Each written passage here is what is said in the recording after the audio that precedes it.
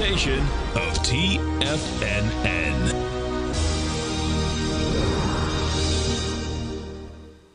The Tom O'Brien Show is produced every business day. Tom takes your phone calls toll free at 1-877-927-6648. Internationally at 727-873-7618. Let's go to Al in Homosassa. Hey, Al, what's going on? Isn't it wonderful? This gentleman here with the gold report, right before the market fell apart, ended up with PAAS. We had a 98% gain in a year. And, I mean, you weren't 99% proof like Irish whiskey, but we had a good gain there. You always told us to do what we feel comfortable with. And if I lose a little bit of money on the table, I will. But I know that I just pocketed $8,000 or $9,000 in 2 weeks. That's a beautiful thing, man. Now, Tom O'Brien. Welcome, folks. This is Jacob Shoup filling in for Tom O'Brien. Happy New Year, everyone. It's nice seeing you this early in the year. I hope it was good for everyone. It was nice here at TFNN. Let's take a look at what we have going on today. We have the ES Mini down about 0.65%. We have the Russell down about 2.32% after quite a big run-up the weeks preceding Christmas holiday and New Year's. NQ's down about 0.89%. The Dow Futures down about 0.59. So we have gold ticking down here about 1.29%. Let me see here. We have the dollar actually on the way up. We were looking at a down target of 99. And the DXY, that was going to bring some very nice buying kind of energy into the markets. Well, we're seeing the dollar kind of move back up. Of course, the 10-year note, the yields went up a little bit today as well. We have Steel Dynamics. We'll talk about them a little bit. They're trading at 119.35. Went all the way up about 120, even a little bit higher if I remember. Let's take a look. About 128, and that was December 14th. So I really think that we're going to see a big year for steel. Obviously, you had everything going on with Nippon Steel, buying U.S. steel. There seems to be a lot of demand going on. Of course, we have the, what do they call it, the Inflation Reduction Act. That was passed by the Biden administration. That's going to, not really sure how that results in like less inflation because it's higher government spending. But anyways, the point is that a lot of steel is going to be being purchased going forward. I think the same for copper as well. We see if we have the copper contract, the futures here trading about $3.87. Take a look at Southern Copper as well. This has done quite well over the last month at least. Really, even earlier this year, we had a high of 88.40, just trading down a little bit at about 83.80 right now, on less volume than we got on the movement up. I'm personally looking at copper. I think it's, I think we're going to see some good stuff moving forward with it. Disney, we're trading at 91.70. Apple, we'll talk a bit about them, trading at about 184.43. Had quite a move down from 199.62 in recent times. Tesla, of course, down 3.58%. What's going on with that? Well, Tesla did actually pretty well last quarter. However, I think there is some sentiment that EV sales won't be as good this year. In fact, I think that's a general sentiment for cars going into 2024. I think it was a really good year for new car purchases last year. So we might see some kind of declining demand. Tesla has been able to really navigate what's going on in China.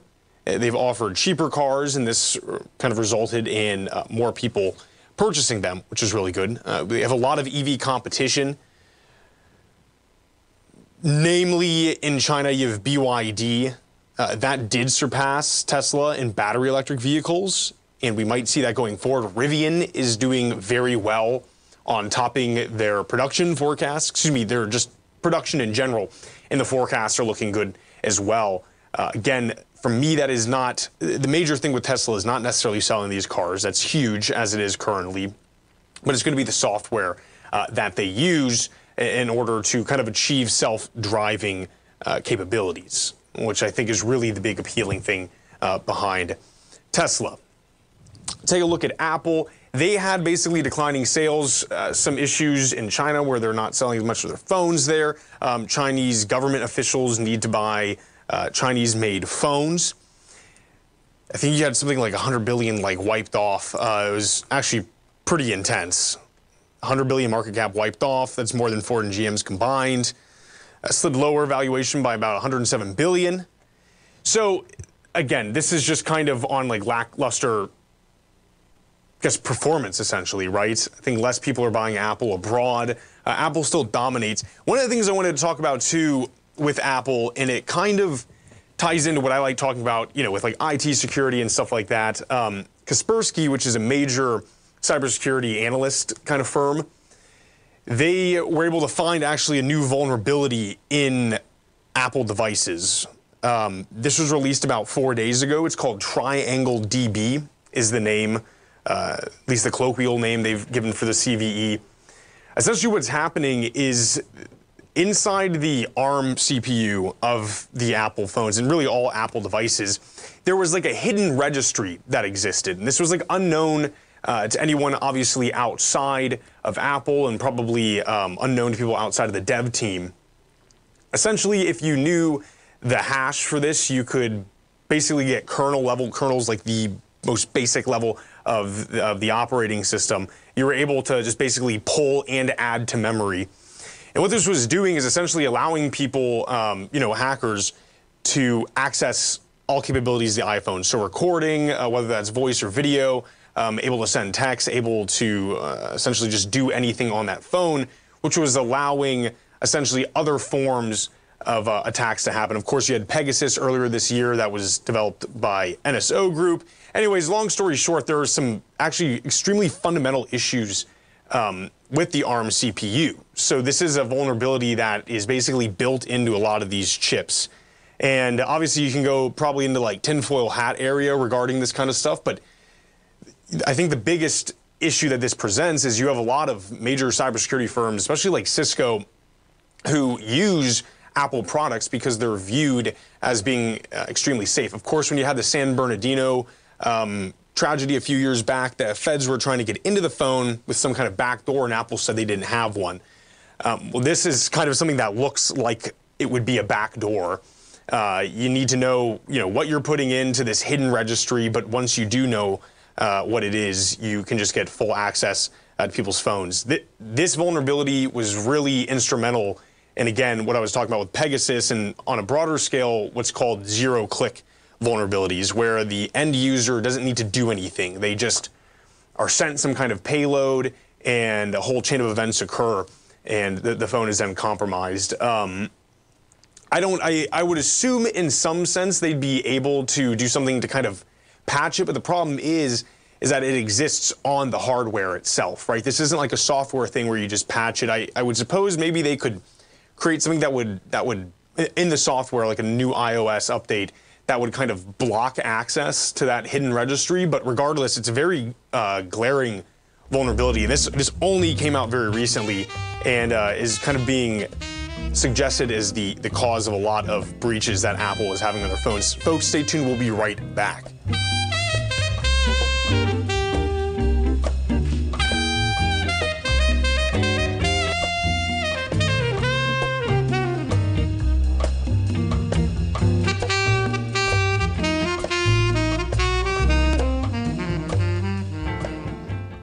Currencies, commodities, and bond markets are as important as ever right now with how they're driving the volatility in equity markets across the globe, which is why it's a great time to try out Teddy Kegstat's Tiger Forex Report. Teddy Kegstat breaks down the Forex markets every Monday using his 30-plus years of experience as a trading veteran of futures, Forex, stocks, and options. Teddy releases his weekly Tiger Forex Report every Monday morning with coverage of all the major currency pairs, including the dollar index, the euro dollar, pound dollar, dollar Swiss, dollar yen, as well as many more, and he also has weekly coverage of the crude oil market and the 30-year T-bonds, as they both influence Forex markets tremendously. When you sign up for the Tiger Forex Report, you also gain instant access to Teddy's 60-minute webinar archive he just hosted, Forex Strategies and Fundamentals, What is Behind the Tiger Forex Report. For all the details and to start your 30-day Tiger Forex Report subscription today, visit the front page of TFNN.com. TFNN, educating investors. Are you ready to take your trading to the next level? Introducing Tom O'Brien's award-winning newsletter, Market Insights, your key to successful active trading. Tom O'Brien, renowned for his expertise in the financial markets, has designed Market Insights to be your daily guide to profitable trades. Tom publishes his daily Market Insights newsletter every market day before the market open, along with updates when warranted. Stay ahead of the game with Tom's real-time analysis and trade recommendations delivered straight to your inbox. Whether you're a seasoned trader or just starting out, Market Insights provides the edge you need to navigate the markets with confidence. Ready to join the ranks of successful traders? Head over to TFNN.com and subscribe to Market Insights today. Don't miss out on this opportunity to supercharge your trading results. Market Insights comes with a 30-day money-back guarantee for all new subscribers, so you have nothing to risk. Don't miss out on this opportunity to revolutionize your trading game. Head over to TFNN.com right now to join the thousands of traders who have already experienced the power of Tom O'Brien's award-winning newsletter, Market Insights, firsthand. TFNN, educating investors. TFNN has just launched their new trading room, the Tiger's Den. Hosted at Discord, TFNN has been educating traders for more than 20 years with live programming hosted by a variety of professional traders during market hours. And now they are expanding their reach with the Tiger's Den, available to all tigers and tigresses for just $1 for the year. There's no catch or added costs when you join our community of traders. In the Tiger's Den, you can look over the shoulders of Tom O'Brien and the other TFNN hosts while they analyze charts during their live Tiger TV programs, and join an interactive trading community with hundreds of members exchanging ideas. Interact with other tigers and tigresses as they share trading ideas, news analysis, and discuss the market action all trading day, even at night and on the weekends. The Tiger's Den at Discord is accessible on mobile or tablets as well, so it's always at your reach. To sign up today and become a part of this educational community of traders, just visit the front page of TFNN.com.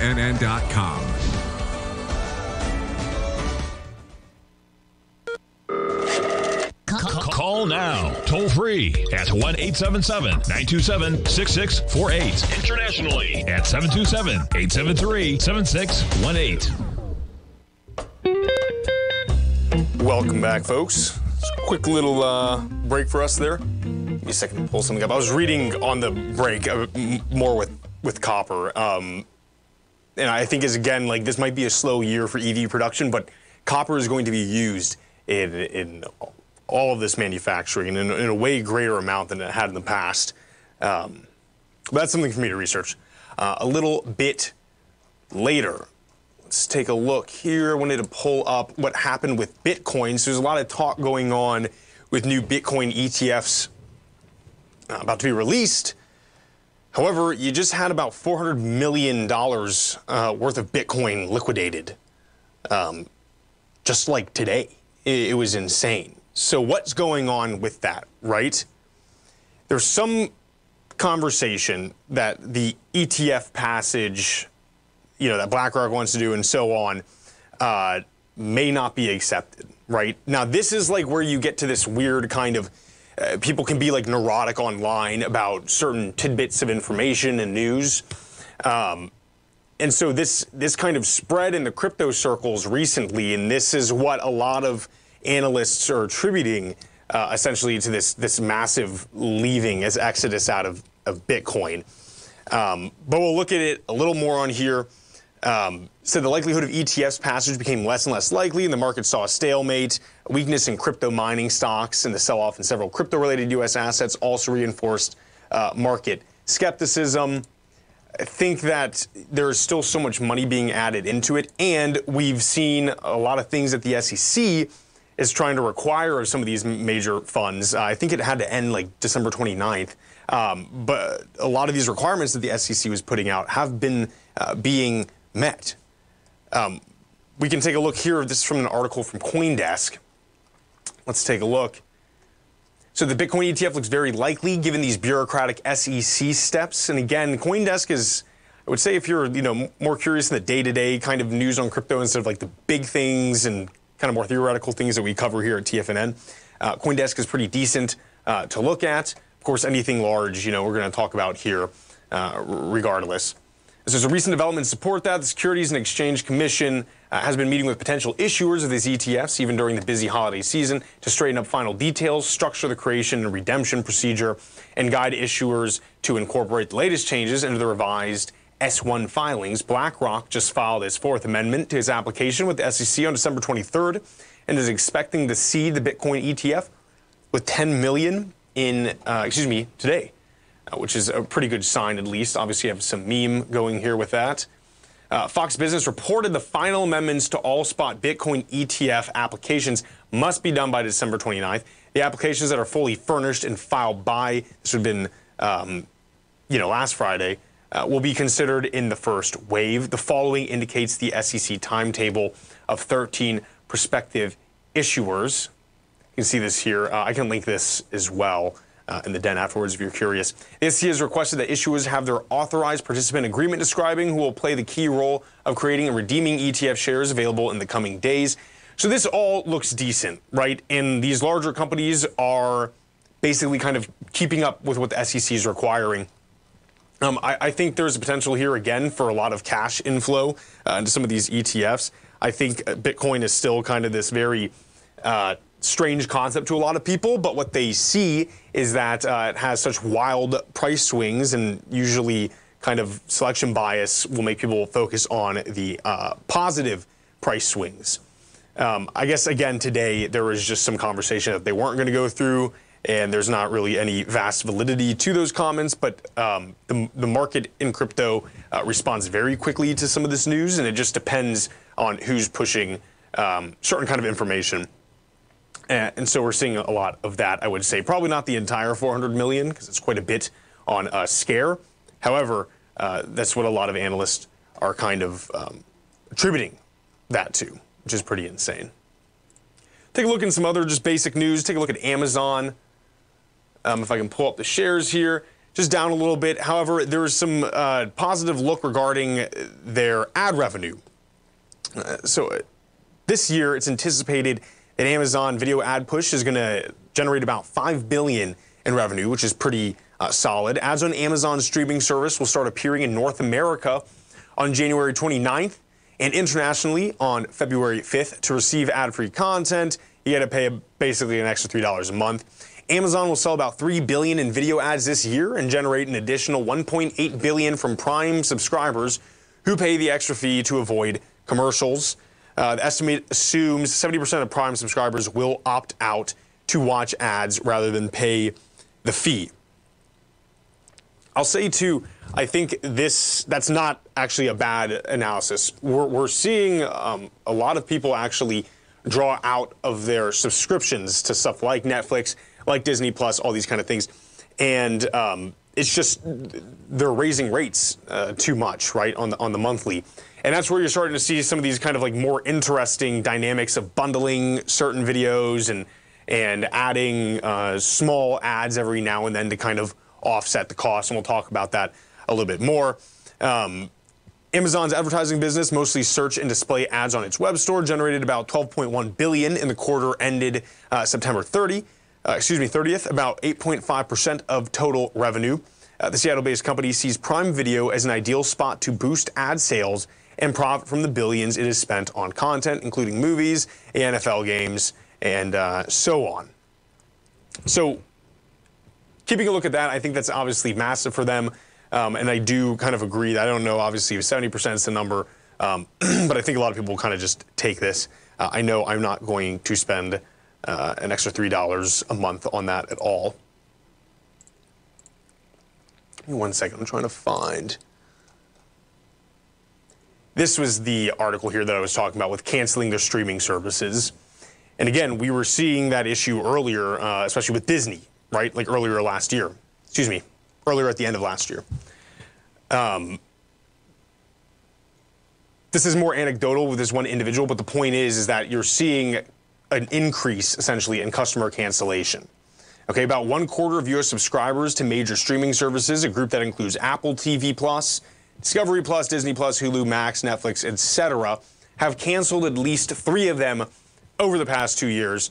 According to November data from subscription analytics provider Antenna, 2 years ago, the number stood at 15%, a sign that streaming users are becoming increasingly fickle. I'll say, too, that this was the initial draw to a lot of these streaming services was that they were ad-free. Okay, they were ad-free, and you could select what you wanted to watch at any time, right? You didn't have to wait for the time slot to come on or anything like that. However, you're starting to see some new platforms coming around where it demonstrates that a lot of viewers are okay with essentially watching advertisements, right? As long as the content is essentially unique enough, right?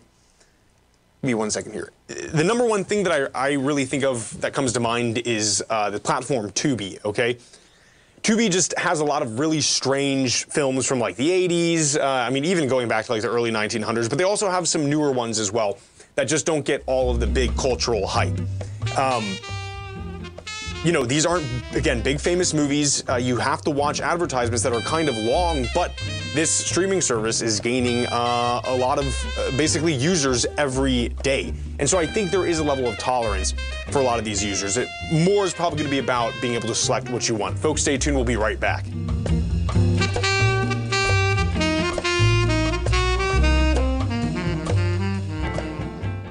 You might think that if you want to be successful at trading in the stock market, you're going to need a crystal ball. After all, it's impossible to predict the future, right? Like any endeavor in life, before you decide it's impossible, get some advice from the experts.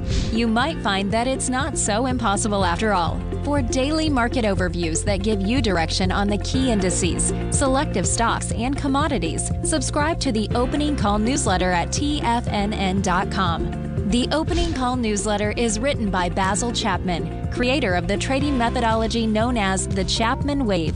The Chapman Wave up-down sequence gives you an edge in identifying price turns, finding the peaks and valleys in stock prices. Get the Opening Call newsletter by Basil Chapman in your inbox every day. First-time subscribers also get a 30-day money-back guarantee. If you're not satisfied, let us know, and you'll get a full refund within 30 days of signing up. TFNN.com, educating investors.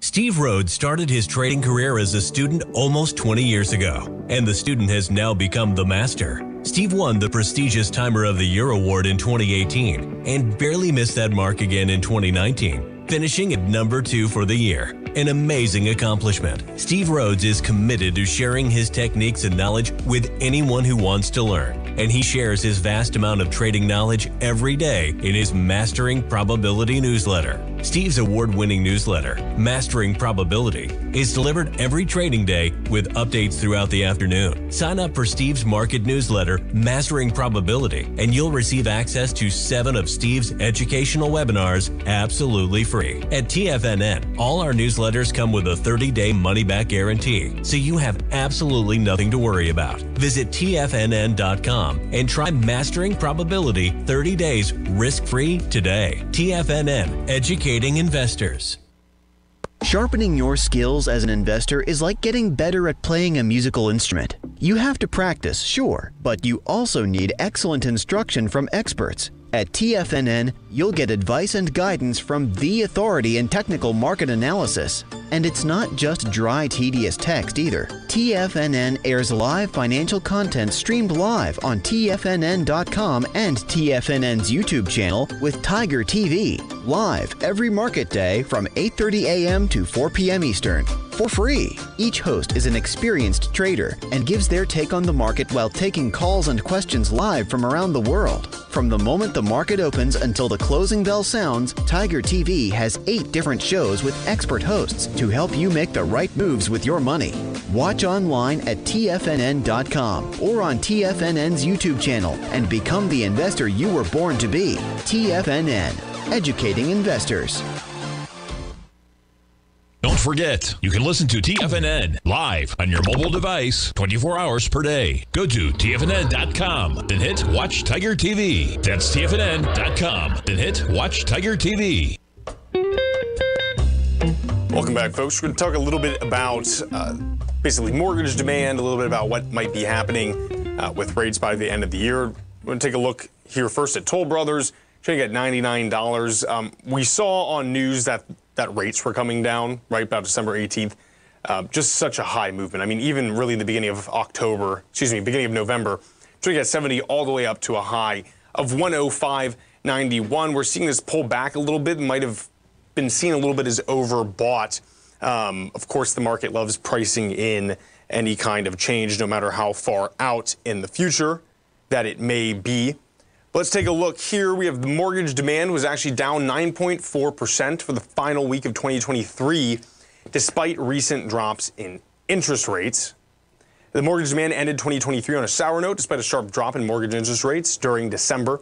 Total application volume was down 9.4% for the week ending in December 29th, compared with 2 weeks earlier. The MBA was closed last week, and the results include adjustments for the holidays. The average rate on the 30-year fixed ended the year at 6.76%, lower than when it was 2 weeks ago, but higher than it was just a week ago. That, however, is still well below the 8% high seen in mid-October. Markets continue to digest the impact of slowing inflation and potential rate cuts from the Federal Reserve, helping mortgage rates stay at levels close to the lowest since mid-2023.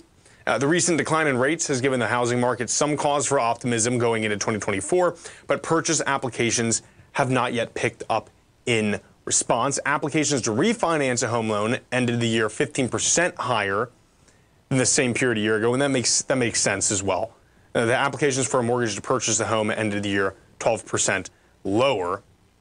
Home buyers are still contending with very little supply and very high rising home prices, and I think this is really what it is. Obviously, you had a lot of people buying, which is, before prices really took off, which is why you had this higher refinancing kind of percentage at the end of the year. Again, prices are still somewhat high. Tom's way more qualified than me to speak on that, but at least like in general consumer goods, you're still seeing stickiness of prices, even with slowing inflation and obviously lowered rates with that. But let's talk a little bit about what the Fed is at least speaking on regarding rates. They're saying the Fed officials in December saw rate cuts likely, but the path is highly uncertain. Federal Reserve officials in December concluded that interest rate cuts are likely in 2024, though they appear to provide little in the way of when that might occur. That was according to the minutes that were released today. At the meeting, the rate-setting Federal Open Market Committee agreed to hold its benchmark rate steady in a range between 5.25% and 5.5%. Members indicated that they expect 3/4 percentage point cuts by the end of 2024. However, the meeting summary noted a high level of uncertainty over how or if that will happen, which is not the solid news everyone was buying on. Telling me the news lied to me? In discussing the policy outlook, participants viewed the policy rate as likely at or near its peak for this tightening cycle. Though they noted that the actual policy path will depend on how the economy evolves, officials noted the progress that has been made in the battle to bring down inflation. They said supply chain factors that contributed substantially to a surge that peaked in mid-2022 have eased. And we see this also as well. You're having these kind of short-term issues with shipping as well. I mean, most notably, I think in the Red Sea, just recently Maersk is back kind of pushing stuff through there. What happens when, the world basically enters into all these kind of strange and distant conflicts is you really do get a big labor on the supply chain. This obviously increases costs. I mean, I think with what happened with closing some shipments through the Red Sea, it was like a drone attack on some Liberian ship. Anyways, the point is to move through here, a lot of these freighters were charging up to 12% more, right? And that obviously has a big impact down the supply chain. That's not great when you're kind of trying to deal with a global inflation issue that's occurring. The dot plot of individual members' expectations released following the meeting showed that members expect cuts over the coming 3 years to bring the overnight borrowing rate back down near the long-run range of 2%. So over 3%, I mean, that's kind of like a slower, I think, pace than a lot of people might have been thinking. But we'll see what happens. And 3 years is a lot of time for things to go wrong and a lot of times for supply chains to get bundled up again. But we're hoping that doesn't kind of go that way, right?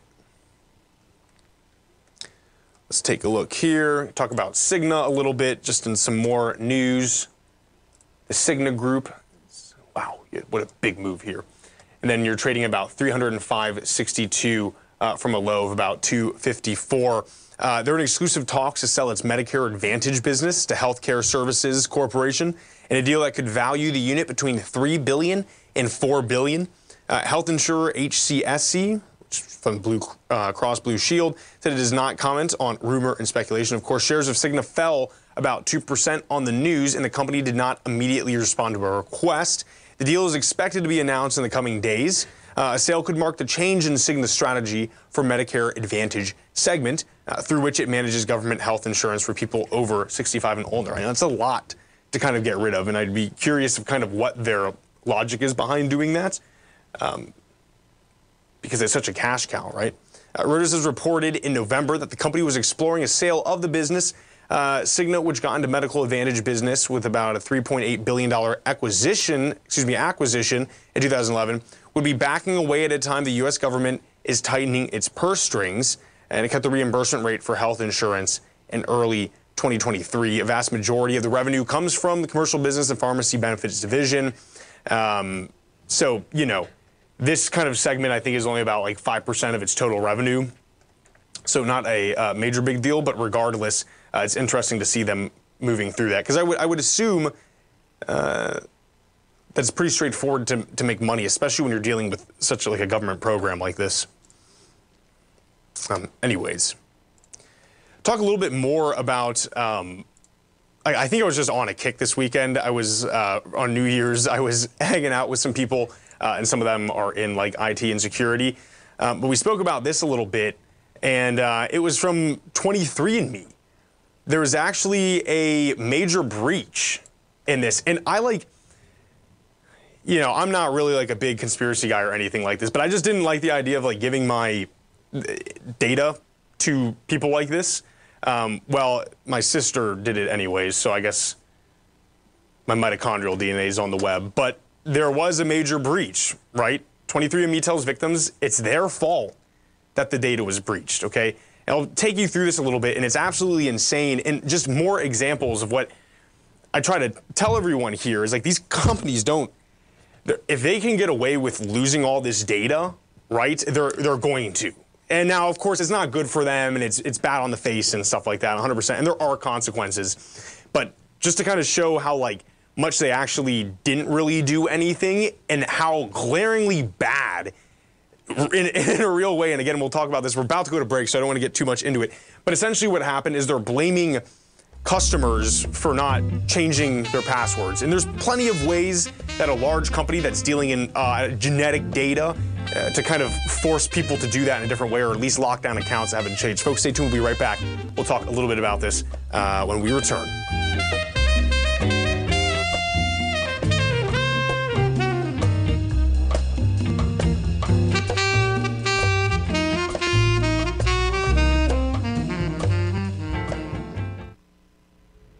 If you're looking for potential trading setups in the stock market, then Rocket Equities and Options Report is a newsletter you should try. Tommy O'Brien delivers options and equity trades when the markets present them, using a combination of fundamentals and technicals. Sign up for Rocket Equities and Options Report today with a 30-day money-back guarantee, so you have nothing to risk. For all the details and to start your subscription today, visit the front page of TFNN.com. TFNN, educating investors. Biotech is booming, but for how long? Whether you think the biotech bull has room to run or has run its course, trade LABU or LABD. Direction's daily S&P Biotech 3 times bull and bear ETFs. Visit directioninvestments.com/biotech today. An investor should consider the investment objectives, risks, charges, and expenses of the Direction shares carefully before investing. The prospectus and summary prospectus contain this and other information about Direction shares. To obtain a prospectus or summary prospectus, please contact Direction shares at 866-476-7523. The prospectus or summary prospectus should be read carefully before investing. An investment in the funds is subject to risk, including the possible loss of principal. The funds are designed to be utilized only by sophisticated investors such as traders and active investors. Distributor Foreside Fund Services, LLC.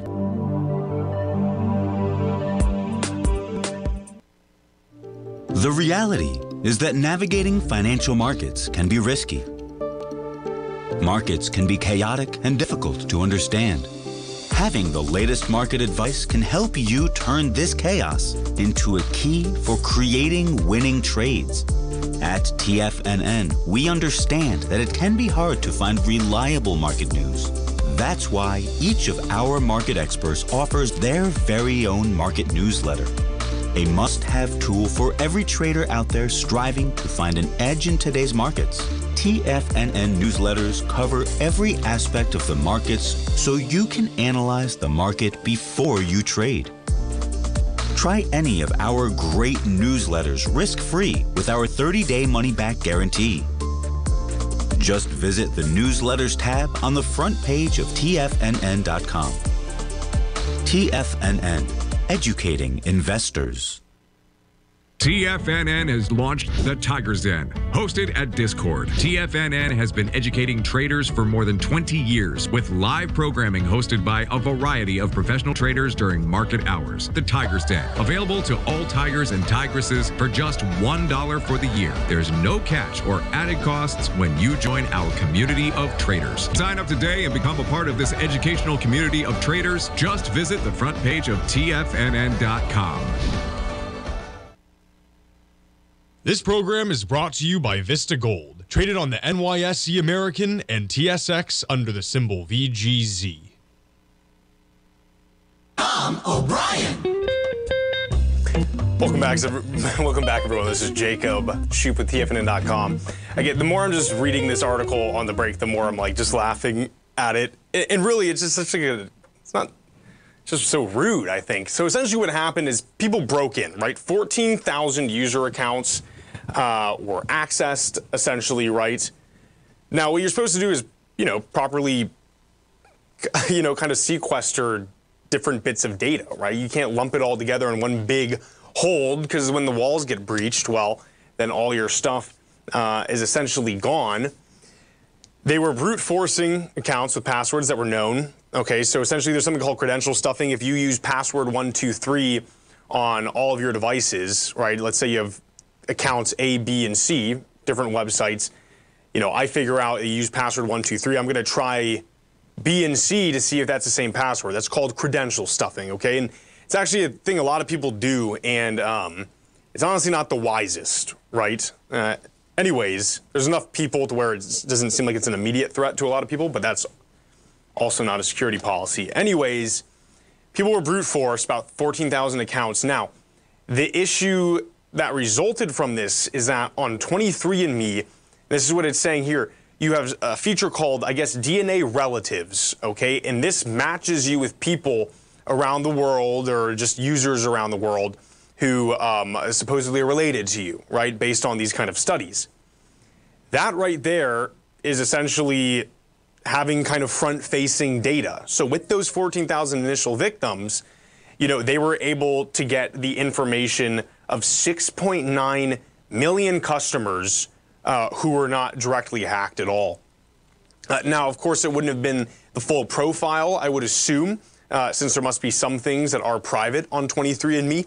But that's such like an insane kind of issue, right? I would reckon there should have been something where you reach out to the person that you're supposedly related with, and they hit accept, and that information is transferred that way. But just to have it bare-facing like that is pretty insane. So anyways, lawsuits came out being like, hey, what the heck, man? And they said it's basically your guys' fault because you didn't change your passwords and you use the same password for everything. And again, this is the length that some of these companies will go to kind of push any kind of responsibility off them. It's not really on, okay, it is on the user to be like intelligent with their security and stuff like that, but you can't blame them if nobody's ever taught them these kind of things, right? And there's been no concerted effort by 23andMe to teach people these kind of things either. So it'll be interesting to see how that develops out. Again, I really do think going forward, we're going to see maybe some more insurance companies that kind of handle this issue, or we're just going to keep seeing more major breaches. Take a look a little bit, moving on to gold. Again, we have the gold contract trading down a little bit. Give me 1 second to pull up the ticker. I want to talk a bit about Barrick Gold because they have, they're potentially, oh yeah, of course, it's gold. I look at the gold report like every Monday, and you would think that I would remember the ticker for that. Anyways, there's some conversation that Barrick Gold might be purchasing essentially Quantum Holders. Okay, Quantum Holders was doing copper production. Their flagship mine completely imploded, and it really messed up Quantum Holders entirely. They had a massive share collapse. I would say, yeah, it's not a good amount. Say about like even 30% or something like that, more than that. Oh no, even way more than that. Anyways, Barrick Chief Executive Officer approached some of the First Quantum's largest investors late last year, according to people familiar with the situation, who asked not to be identified as they're talking private. Gold giant Barrick has been seeking to expand in copper, and I think we're going to see this a lot with other gold mining companies as well. And a deal with First Quantum would transform the company into the world's biggest producer. Okay, the smaller Canadian miner has been left vulnerable after Panama ordered the closure of its biggest and most profitable asset, creating a potential opportunity for their purchase, essentially. And again, look at these gold companies. If you're, one, I'll say, if you're not subscribed yet, you've got to get the gold report. Tom O'Brien released every Monday morning. Okay, it is pretty in-depth. There is a bunch of equities, not only in the current portfolio, but that are being looked at now. There's analysis on all of them. It's really solid if you're into trading metals like this. There is some copper in it as well. But look for these gold companies that are going to be getting into copper. And I'm probably going to be harping on the copper thing for the year to come. And next time I'm on, I'll definitely have a little better of a presentation, as long as it's not like tomorrow or something. But anyways, I'm looking at Barrick Gold for that reason. We're down a little bit, but that always happens when there's conversation of a company buying out another company as well. Move a little bit into biotech. Dan in the Den, if you're listening, check this out. Maybe you can look at it and see if you like it. This is from a company called Roche. Okay, Roche Pharma Research and Early Development. One of the big issues that is going to hit us in the 21st century is going to be these issues of superbugs, which are going to be bugs that are resistant to antibiotics. That's a massive issue. We really overuse a lot of antibiotics. We give them to people. They don't finish. They don't finish their courses. So these kind of pathogens grow stronger in the body. Also, when it's excreted, that goes into the environment as well. And this can make bacteria that would, usually not be a big deal for us, make it into a big deal, since there'll be no treatment for it, right? There's been a lot of conversations. What the Eastern Bloc has done, we split off in the 1950s, or a little bit earlier, with discovering things like penicillin, where they were using something called bacteriophages, which was essentially an edited virus that attacks a certain bacteria. The Eastern Bloc has been using that since that branch off to quite a lot of success, actually. So there's been some discussion that that's what the West was going to kind of pivot to, and it would be nice because we don't have a lot of bugs, obviously, that are resistant to kind of viruses. However, there's been some editing going on in some of these new antibiotics, which are pretty interesting. We can talk through this a little bit. You can take a look at Roche as well if you would like to. The ticker for Roche, we'll take a look, is ROG. Anyways, going forward here, the potential drug offers rare promise in the fight against antibiotic-resistant superbugs after it successfully targeted a bacterium that causes life-threatening infections in hospital patients.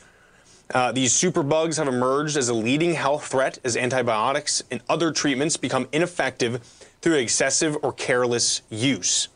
While the drug being developed by Swiss pharmaceutical group Roche has been tested on only one type of bacteria, the way it works suggests that it can be effective against other microbes and encourage much-needed research investment in the field. Essentially, this is a quote. We discovered a new way of killing bacteria. You could imagine tweaking the chemistry to address other targets. It's conducting its phase 1 clinical trials in humans on the candidate drug, which targets bacterium known as crab. The pathogen, which causes conditions such as sepsis and pneumonia, thrives in hospitals due to ease of transmission among patients weakened by other illnesses. It weakens the membrane, essentially. It creates a peptide, and that peptide weakens the membrane. And this is brilliant. I mean, really, if this works, that drug will be purchased. I mean, without a doubt, because this is a major fear that a lot of people are running into. Folks, stay tuned. We'll be right back.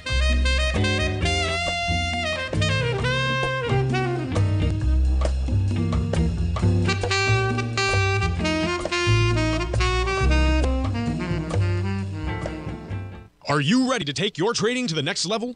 Introducing Tom O'Brien's award-winning newsletter, Market Insights, your key to successful active trading. Tom O'Brien, renowned for his expertise in the financial markets, has designed Market Insights to be your daily guide to profitable trades. Tom publishes his daily Market Insights newsletter every market day before the market open, along with updates when warranted. Stay ahead of the game with Tom's real-time analysis and trade recommendations delivered straight to your inbox. Whether you're a seasoned trader or just starting out, Market Insights provides the edge you need to navigate the markets with confidence. Ready to join the ranks of successful traders? Head over to TFNN.com and subscribe to Market Insights today. Don't miss out on this opportunity to supercharge your trading results. Market Insights comes with a 30-day money-back guarantee for all new subscribers, so you have nothing to risk. Don't miss out on this opportunity to revolutionize your trading game. Head over to TFNN.com right now to join the thousands of traders who have already experienced the power of Tom O'Brien's award-winning newsletter, Market Insights, firsthand. TFNN, educating investors. Everything in the universe is governed by the Fibonacci sequence. This mathematical principle is responsible for everything from the most aesthetically pleasing artwork to patterns in the stock market. To stay on top of stock patterns you can take advantage of, sign up for the Fibonacci 24/7 newsletter at TFNN.com. When you subscribe, you'll get a weekly report from veteran day trader Larry Pesavento on stocks you need to pay attention to. And you can trust Larry's analysis. After all, he's got 45 years experience as a day trader. Larry will also provide daily charts, videos, and data on the key markets that he's tracking. Expect notifications from Larry on market movement you need to act on at any time. First-time subscribers also get a 30-day money-back guarantee. If you're not satisfied, let us know and you'll get a full refund within 30 days of signing up. Subscribe to the Fibonacci 24/7 newsletter today. TFNN.com, educating investors. The reality is that navigating financial markets can be risky. Markets can be chaotic and difficult to understand.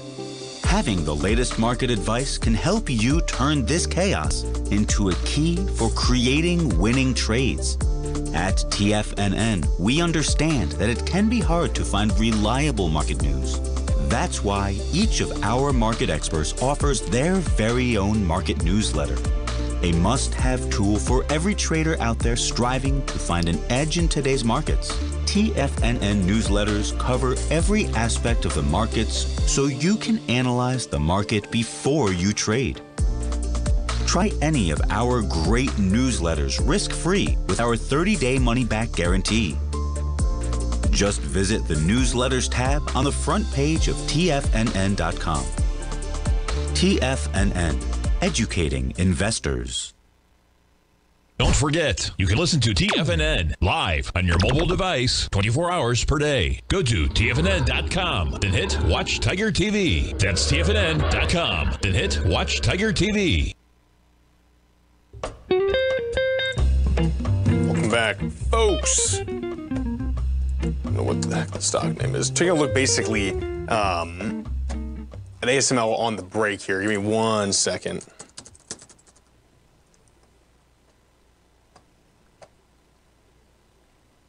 I'm gonna pull it up. Regardless, ASML is down a little bit. What's happening is the semiconductor kind of war is continuing to go on. They're being blocked from shipping some of their chip making tool to China, as the headline says.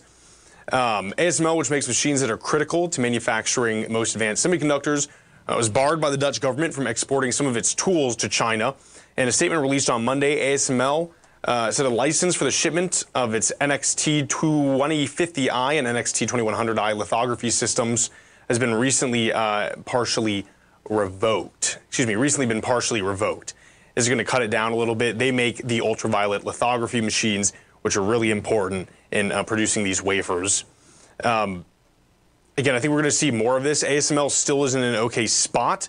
However, if you're going to get more American entries to the market in lithography, which I think you're going to see like IMB do, this could be IBM, this could be an issue for ASML in the long term.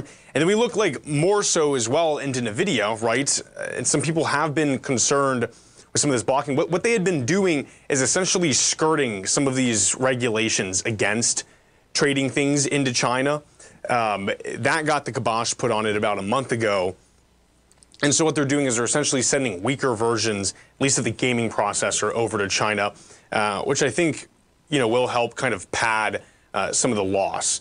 So the product page on NVIDIA's website for Chinese consumers shows that the new NVIDIA RTX 490D has 11% fewer processing cores than versions sold outside of China. RTX and NVIDIA's line of advanced gaming GPUs. The company's CUDA architecture is essentially a GPU equivalent for CPU cores, which are processing units. So again, this won't hit them as badly as it could have, but I think going forward, there's a question to be asked, like what if such large portions of the global market is cut off, if there's some kind of political issue. Folks, thank you so much for joining me. I'm not sure if I'll be with you tomorrow, but we'll see. It's been wonderful. Happy New Year, and have a great rest of your day.